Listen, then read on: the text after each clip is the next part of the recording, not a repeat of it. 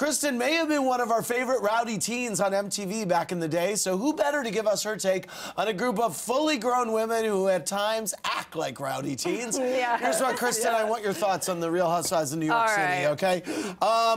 What do you think about, what was more shocking to you, Luann's divorce or Luann's arrest?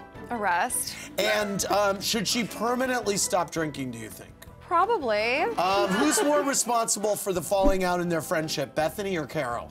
I'm still so confused as to what happened. I don't feel like anything has been so detrimental that they can't fix this friendship. How do you feel about Tinsley wedding dress shopping without being engaged and crying over a photo of the frozen eggs? I wouldn't have done it. Okay. What do you think about Dorinda screaming in Sonja's face when Sonja compared divorce to death of a spouse? I mean, death trumps divorce. Okay. Was it No, but wrong? I didn't bring up.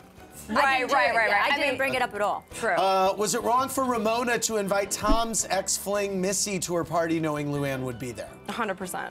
Thoughts on Luann holding her stage director's face while delivering a sultry rendition of Happy Birthday? Made me a little uncomfortable. Dorinda didn't feel Bethenny was appreciative enough regarding the sold-out nutcracker Dorinda found for Bethenny's daughter. Whose side are you on there? I'm on Bethenny's. She did thank her. The flashback, it shows her thanking her. What's your reaction to Bobby Zarin's passing, bringing Bethenny and Jill back together? Will their friendship get back to what it was? I mean, my guess is it'll never get back to what it was, but it's nice that they can at least be civil now. On a scale of 1 to 10, how effed up was it for Ramona to try to get invited to Tom's New Year's Eve party? 10 plus. Okay, thank you very much, Kristin. Well done, man.